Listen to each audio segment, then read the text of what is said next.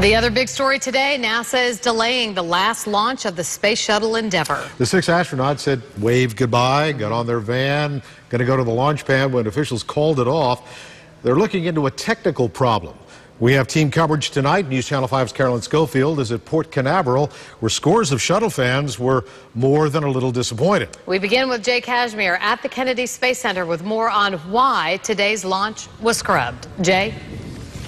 Kelly, Jim, NASA scrubbed this launch about 3 hours prior to its scheduled launch time at 3:47 because of a faulty heater in a fuel line. The crew was actually on their way to the launch pad 39A behind me. When they got the word, they quickly turned around. Soon thereafter, President Obama arrived here at Cape Canaveral. He and the first family toured the facility, met with the crew, and met with Congresswoman Gabrielle Giffords.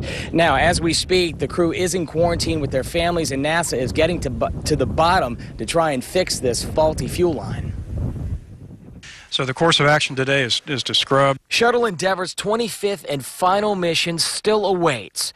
NASA delaying the 14-day trip to the International Space Station to fix a faulty fuel line. The issues with one of our auxiliary power units. Frankly, this was a pretty straightforward scrub declaration today.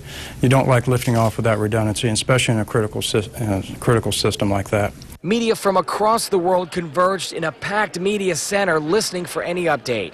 While technical issues plagued the launch, another problem loomed. So we're really concerned that if those winds continued at the current speeds, about 23, 24 knots, and shift a little bit, they'd actually violate one of our launch constraints. The mission will carry 6 astronauts and a storied legacy into space.